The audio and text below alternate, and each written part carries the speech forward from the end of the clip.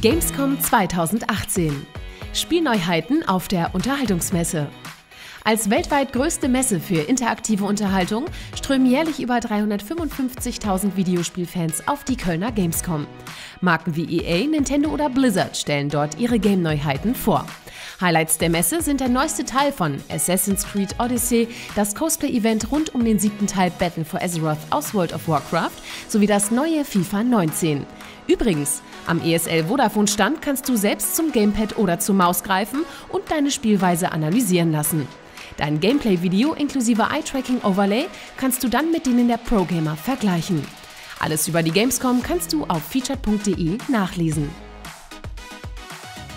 Elektro Couture. Smarte Mode im Internet of Things. Hightech Couture erobert die Catwalks der Welt. Mit digitaler Technologie in der Kleidung werden deine Outfits smart.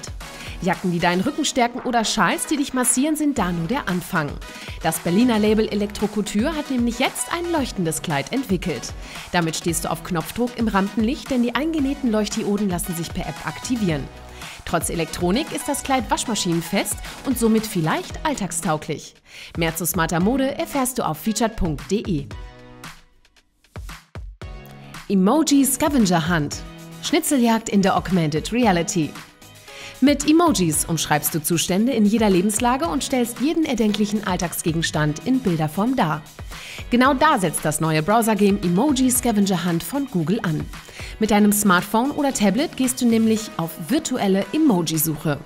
Das Spiel gibt dir ein Emoji vor, das du in deiner Umgebung suchen und fotografieren musst. Dabei lernst du, was Googles künstliche Intelligenz alles drauf hat.